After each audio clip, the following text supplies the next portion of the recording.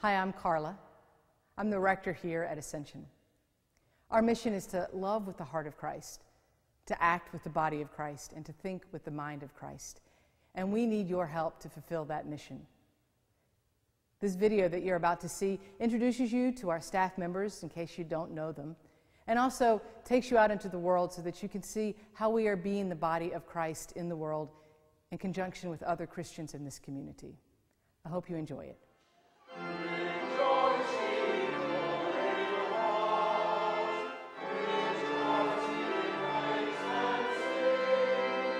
Our praying shapes our believing, so we gather weekly to share Holy Communion with one another, where we break open the Word of God, the bread of Christ, and our own lives.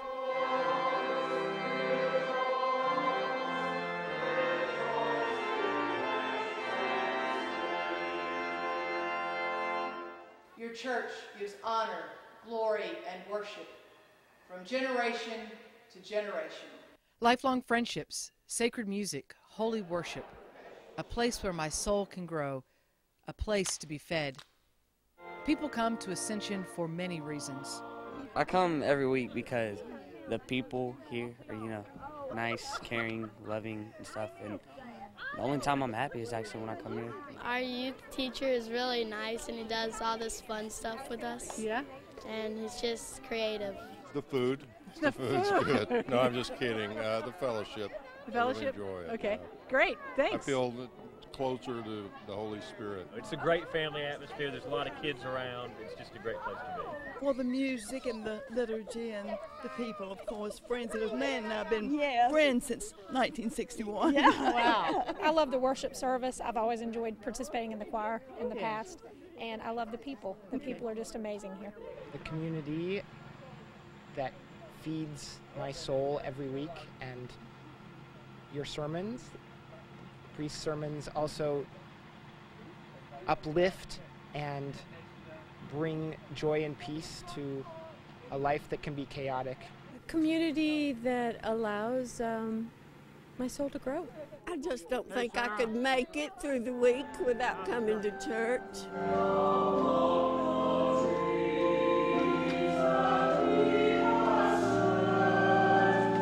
I, along with the rest of the staff, love serving with you here at Ascension and helping you to fulfill the mission we all have of being Christ's light and love for each other and the world.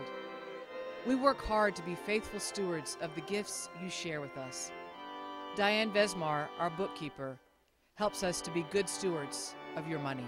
I do all the financial reporting for the church. I keep track of the records. I keep the financial committee apprised of the financial status here at the church. I'm here in the office Monday, Wednesday, Friday from 9 to 2, and my door's open. Anybody can come in and ask me any questions they need to know about the records. From Monday through Thursday, I sit at this beautiful desk at this wonderful computer from 11 o'clock until 3 o'clock in the afternoon, and I put together the bulletins every week. I take care of all the email correspondence between parishioners and the staff. I update the website. I'm kind of the face of the office, for better or for worse, it depends. Corey is also our music minister and only works 16 hours as the office manager. So to do his job, he needs the support of volunteers. Volunteers make my life bearable around here, especially when it comes to the Ascensionite. Putting things together, fielding phone calls, stuffing envelopes, anything like that. Volunteers are just invaluable. Corey's primary work with us is as our music minister. My responsibilities as a music minister encompass anything and everything that has to do with music at Ascension, whether it's adults or children or instrumentalists or congregational song, all of those things and everything that encompasses that. Anything that has to do with praising the Lord through music comes under my arms, I suppose. My grandfather used to tell me, and everyone else, that if you find a career doing something you absolutely love, you will never have to work a day in your life. And I don't think I have to work. I could never imagine being paid to do something I absolutely love doing. My greatest joy comes from playing while people sing and hearing the people sing. And if the singing's strong enough that I can stop playing and the singing can continue, then I consider my job done to the highest there. One of the best expressions, I think, as of us as a community of Christ is in our singing. Second, of course, to the Eucharist as a communal thing. But when you think about it, people don't get together and sing for really any reason anymore other than in church. We gather on Sundays to share in a sacred meal of bread and wine. And we gather on Wednesdays to share a more ordinary, if equally nourishing meal of food and fellowship. Our parish chef, Boyd Barker, helps make that possible. I cook and plan the meals for every Wednesday night supper. I like to see someone's face after they've eaten and they've had a good meal. Boyd is also responsible for keeping the buildings clean. The parish sexton is responsible for the caretaking of the building. I clean, take out trash, I mop, I sweep, I chase after toddlers, teenagers, and clean up after them. I like that it provides me a job, and I live for my job. It's been a great experience over the last nearly 7 years for my daughter and myself to have this as our home church. Along with music, fellowship, and worship, one of the primary things people value about Ascension is our ministry with children and youth. Roger Spear, our Director of Children and Youth Ministry, is key to that ministry. Basically, we have programming from 0 to 30-something. Programming offered basically throughout the entire week for smaller groups of kids to come together. You know, the room is designed to be interactive, so Sunday school is about telling a story and then having some kind of activity. Instead of just being talked to or coloring a sheet, they're actually playing games and solving puzzles and things that have to do with the principle of the story we're trying to teach. Youth group is actually focused on worship, and we come together for 45 minutes for a contemporary worship service. We hear a message, we sing some songs, we do some prayer, and we have a conversation. This year we're focusing on the hero's journey, so I'm wrapping the stages of the hero's journey through Jesus' life. We have a separate group. There are 2 separate smaller groups that meet on a semi-regular basis. One is for the older high school students. We meet once a month in someone's house. We have dinner and we talk about issues. We have a Boy Scout troop and a Girl Scout troop here at Ascension. I support both of those, one more directly than the other. I'm the Scoutmaster of Troop 726. Every summer our kids go to Camp Henry, which is a major part of their lives, their formation. Roger helps students understand their parents better, and parents understand their children better. And our deacon, the Reverend Pat Jones, helps us understand the world better, and the world, the church, better. I'm a deacon at the Church of the Ascension. I work with the outreach committee at Ascension, and we are really working hard. We've worked hard in the last year and a half to bring together all 3 Episcopal churches in our area to be a committee and work together on outreach ministries, and we've adopted Safe Harbor and have worked hard with Safe Harbor to try to do things like remodel an apartment, and now we're working with them at their resource warehouse and gallery to be the hands and feet of Christ and to serve the disenfranchised and those that are hurting in Catawba Valley, and do it in a collaborative and cooperative way between our 3 churches. I love that spirit. I love the spirit there, and their challenge to themselves to grow and become what God's calling them to become. God is calling us to grow and to mature in our faith. One way we do that is by joining with others to help God transform our world. As individuals and as a church, we work with Safe Harbor, with Exodus, the Soup Kitchen, the Diocese of Durgapur and Western North Carolina, missionaries in India and Bosnia, and our local schools to help transform the world. We highlight some of that transformational work here. Our first stop is Safe Harbor Rescue Ministry. Our collaborative effort was St. Albans and Epiphany. Executive Director Debbie Haynes. I think probably the best way to sum up what Safe Harbor is, it's a safe place for women to come to really work on rebuilding their lives. How have you seen lives transformed through Safe Harbor? Well, you know, there are so many levels of transformation that I see. Newly homeless women finding a dry, safe place to tell their story. Women finally ready to deal with the core issues that led them to addiction and homelessness, finding a safe place in the residential center. In 2011, members from St. Albans, Epiphany, and Ascension joined together to help rebuild and refurbish an apartment in the new residential center. And they also secured a grant from the diocese to help Safe Harbor launch its new business. This is called Resource Warehouse and Gallery. It is a creative reuse center, one of only 47 in the United States. We take things that people would throw out and repurpose them. Local artists use the materials donated to Safe Harbor to create unique new items for the Resource Center to sell. The artists receive a commission, and the funds help maintain the ministry of Safe Harbor. The Resource Center also provides important job training for the women in the program. This $15,000 is what made Resource possible. It was the seed money. Hard choices. For over 40 years, we have been integral partners with Cooperative Christian Ministry. Members of the parish have served on the board, volunteered in the health clinic, the pharmacy, the thrift store, and the food pantry. We have donated food and clothing, our professional services, and financial support, both as a community and as individuals, to support this essential ministry in Hickory. The work of CCM is needed in our community now as much as it was when it began 42 years ago, and our support is still needed as well.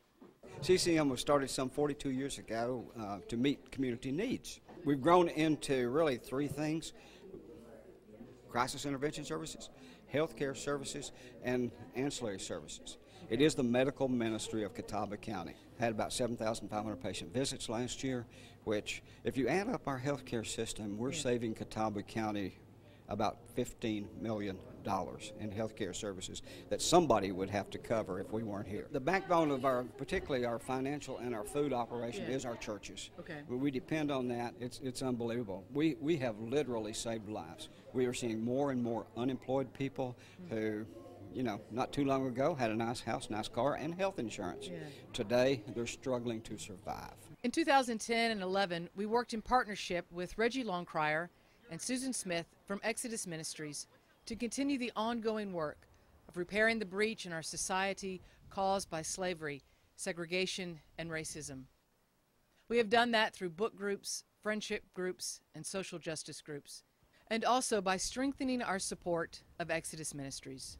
Exodus Ministries is a faith-based supportive housing program for recovering alcoholics, addicts, ex-offenders who are returning to our communities from jails, prisons, detoxes, and treatment centers. We also have a very active prison ministry. We go out to prisons in western North Carolina, particularly Catawba Correctional Center. We bring men from the prison out to church every Sunday, and we do a lot with them to help them learn what their options are before they come out of prison. Well, one thing that we need certainly is unrestricted financial contributions, because that helps us pay the bills that we have to run a 63-bed housing program. We have utility bills, mortgages, insurance, gasoline, vehicle repair, vehicle maintenance. The residents come to us with absolutely nothing, and we have to help them with food, clothing, medical care. They have lost everything, and they need everything. And also, we need people to hire our folks. They need to work. They pay for the services they're receiving, so we would appreciate if people in the community would think of us when there are job openings that could be filled by some of our residents, and also hire us. We have our own businesses where we've created jobs for our residents through Exodus Works. We have residential and commercial moving, residential commercial landscaping, cleaning, painting, general labor of all kinds, a thrift store. So if people would hire us to provide the services they're going to hire someone else to do anyway, we're fully insured, we're very convenient, we're affordable, and we do a great job. And so if people hire our folks to do those services, then they help them get their lives back and help them pay for the services they're receiving. Thanks to churches like Church of the Ascension, who you have been great friends to us, great partners with us. You've helped us through your indigent fund over the years when people needed prescription medication or special tools and clothing for their jobs. Church of the Ascension has been a partner of Exodus Home since the very, very beginning, and we really appreciate you. And because of you, that's one of the reasons we're still here today. I have a bird I like to hold. Realizing that often the best intervention is prevention, we have for many years reached out to our public schools to help them educate the children in our county. For the past 14 years, we have had an especially close relationship with Longview Elementary School. We have tutored in their reading program, been pen pals, taken students on picnics, provided backpacks filled with school supplies and food, and we have been the primary supporters of Bridge to Tomorrow, a 2-week summer program for children preparing to enter kindergarten. If you're wearing yellow, stand up. We spent a morning with the principal of Longview, John Black, and several of the teachers in the program to highlight the benefits of this transformative program in the life of kindergartners and their parents. Some of the children come in and speak different languages. They may have never heard another language till they come here. Just building those relationships and, you know, the title, Bridge to Tomorrow, it bridges that gap between being at home and coming to school. And a lot of our kids come in 2 years behind everybody else. Wow. Even at age 5, you're behind. Even though they're only 5. Yeah. And so it really gives them a small setting to come into. It doesn't feel as overwhelming because there's not as many kids.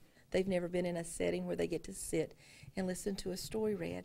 So a lot of the kids, when they come in, we're the first people they've ever heard read a book to them, show them the pictures, and ask them questions and let them talk about maybe how this has happened in their life also. There are several aspects of parental involvement that we've built into this program. One is that we do require the parents to come twice during the 2-week program. They come at the beginning and they come at the end. We end it with a pizza party and we show a slide presentation of all the things that the students have done during the week. So it's really modeling for the parents. It also gets the parents used to coming to the school. And then also we send home supplies with the students at the end of the week, oftentimes in a book bag, and with directions on how to use these flashcards, how to use these crayons and pencils. And so it's really to help parents see this is how I can help my child at home, as well as having them feel comfortable coming to school. Come, Holy Spirit, come and transform us. Fill us with Christ's love and light, so that we can, with our lives, with our gifts, with our time, our talent, and our treasure, think with the mind of Christ, love with the heart of Christ, and act as the body of Christ. Deepen our prayer. Guide us as we nurture our children, and inspire us to continue to proclaim good news to the oppressed, to bind up the brokenhearted, to proclaim liberty to the captives, and release to the prisoners. Amen.